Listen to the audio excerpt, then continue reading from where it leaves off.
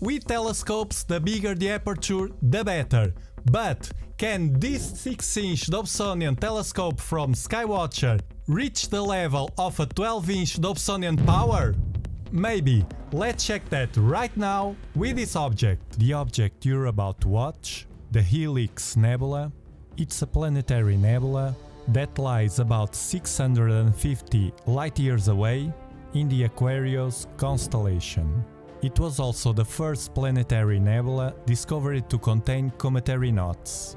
Catalogued as NGC 7293, the Helix Nebula has been referred to as the Eye of God in pop culture. But be aware, if you're going to watch it, that it's a large planetary nebula. Just for you to get an idea, the Helix Nebula is 4 times larger than the Dumbbell Nebula and 100 times the area of the Ring Nebula. Therefore, expect a large object in the eyepiece or camera. The easiest way to start hope and find this nebula is by finding first the Fomalhaut star and then slide to the planetary nebula towards the Aquarius constellation.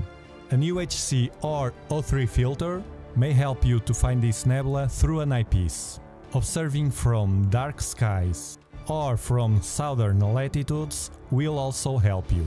And now let's get right into the action, and you are watching side by side at the left the 6-inch Skywatcher Go 2 Virtuoso telescope and at the right the powerful 12-inch Dobsonian telescope, this one over an equatorial platform.